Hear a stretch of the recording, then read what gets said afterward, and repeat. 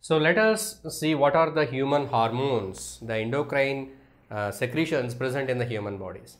The hormones are secreted by glands. Gland is a mass of tissue which is secretory in nature. So these glands, they secrete the chemical substances. We have different type of glands in our body. Say for example, salivary glands secrete saliva. Lacrimal glands secrete tears. In this way, different glands, they secrete different substances, but all glands do not secrete hormones.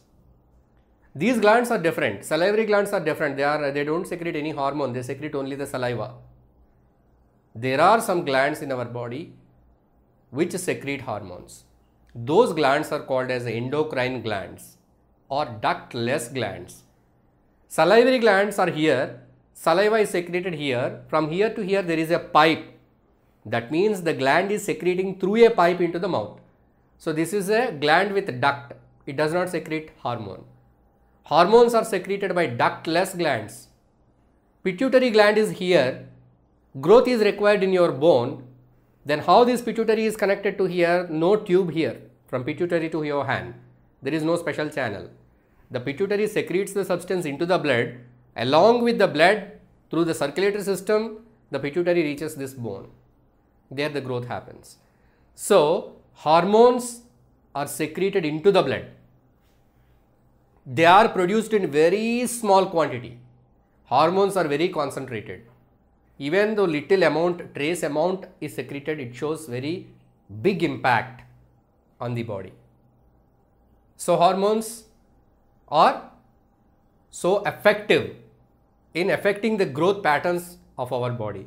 So let us see, the hormones are secreted by gland. Now here in this picture we are going to locate where are the glands in our body. Let us start with head. On the floor of the brain there we have a pea-sized gland. The gland which is in the size of a small pea. That is the pituitary gland. The pituitary gland, it secretes hormones like growth hormone which affect the growth of your body. Everybody attains some height, 5 feet, 5.5, 6 likewise. So you attain the height because of the growth which is provided by this pituitary hormone. So if the pituitary hormone is effective, if the pituitary gland is effective and produces growth hormone, you will have good height. So it is all under the control of the gland. Don't blame for anything else. So the gland also functions depending upon its genetical factor. So genetically if you acquire that character in your DNA, then definitely the pituitary gland will secrete more. Maybe it may be based on various conditions. But the thing is that the pituitary gland, even though you eat a lot of food there, you may not find proper height. So you can't blame the food. It is dependent on the pituitary gland. So pituitary gland, it secretes growth hormone which affects your growth. The pituitary hormone, the pituitary gland, it controls all the other glands of our body. That is the reason the pituitary is called as master gland, because it itself produces some hormones. At the same time, it controls other glands. Now let us see the glands that are located in our neck region. Here in our neck region we have important hormone called as thyroid. So this thyroid, it controls the metabolism of our body. So in every person's body some heat is generated. In every person's body, in the cell, cellular activities are carried out. So how actively your activities are carrying on, that much metabolism you will have. Some people may have higher metabolic rate, some people may have low metabolic rate. The metabolic rate is controlled by the thyroid gland. The thyroid gland secretes hormone called thyroxine. To secrete the thyroxine, the thyroid must have one important substance, iodine. If iodine is not there, thyroid cannot produce thyroxine properly. If thyroxine is not there, it may lead to a disease called goiter. The eyes become this much bigger. Protruded eyes. The eyes appear like they are coming out of your eye sockets. So some kind of abnormalities are seen. That is due to the lack of thyroxine. So thyroid gland problems, recently you hear the advertisement, the hospitals advertising about the thyroid problem in females, that is at the age of 30-35, they'll be having some problems because of this imbalance in the thyroid gland secretion. So for good amount of thyroxine, you need to have iodine in your body. From where do you get to your body? That is through the food. But here the fact is, iodine is not found in all the food items, whatever we eat. It is rarely found. Mostly it is found in the seafoods. Some people may not eat seafoods. Some are vegetarians. They don't take any seafood. Then how do they get iodine into their bodies?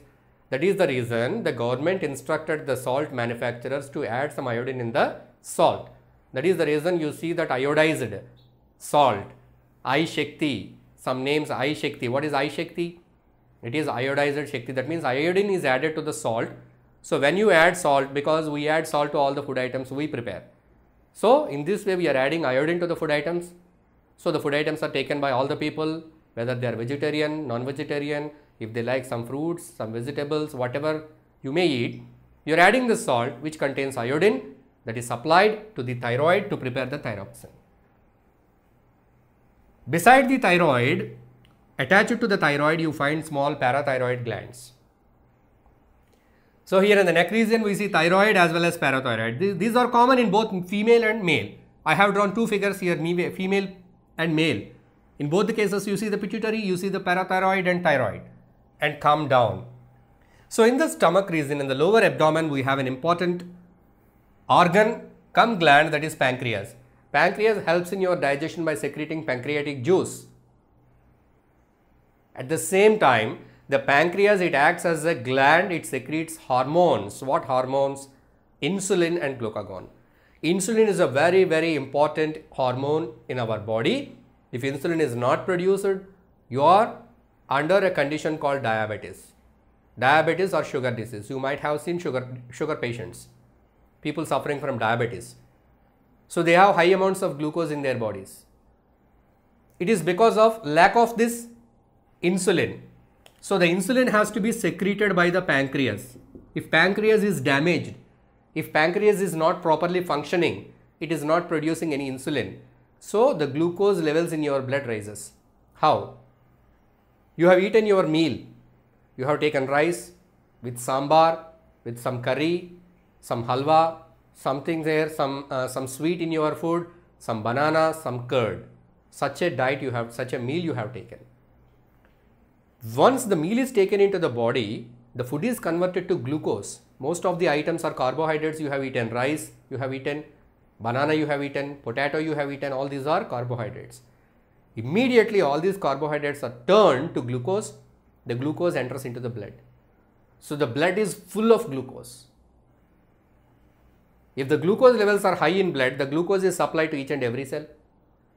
Finally, it is filtered out in the urine and it is sent out. So glucose is not utilized in your body, so you don't get any energy out of that food. This excess glucose will damage your cells and kidneys. That is what happens in sugar disease. So what should happen? If you have excess amount of glucose in your blood, what should happen? How it should be controlled? The excess glucose should be stored somewhere. That is done by the insulin. Right? So you have a lot of coins. Some 10,000 coins you have. You sprinkled all the coins all around in your room. Definitely you will lose some. You have to gather all those things at one place and store them properly. In the same way, here the insulin, it does the work. You have a lot of money in your hands. You cannot handle that much of money. You have 1 crore rupees. You will deposit in a bank safely. Whenever you want, you will draw some amount. Using a card, you will draw some amount for your use. In the same way, whenever we take the food, excess amount of glucose is produced in the bodies. This excess glucose is stored in the liver. Liver is a bank of energy. Liver is a bank of vitamins, minerals. So in the liver, the glucose is converted to glycogen and the glycogen is stored in the liver. Who will do the task? Insulin. If it is absent, glucose is not turned to glycogen. It is moving in and around all the body parts, finally excreted out. The person does not get any energy. He becomes weak. Even though he eats the food, cells and other body parts are damaged. That is sugar disease. So the pancreas is very, very important organ. It also secretes one more hormone called glucagon. Glucagon acts in the opposite way to the insulin. You have not taken anything there, you are fasting. You have some puja, till afternoon you are not eating anything. But your cells, your body needs glucose. So the glucose has to be supplied. Then the other one, who is that? Glucagon. This glucagon, it converts the stored food in the liver to glucose again and it puts in the blood. So these two hormones work in opposite, antagonistic way. Insulin, glucagon. So these two hormones are secreted by pancreas. Now come down. On the kidneys we have adrenal glands. Already I told you about adrenal glands.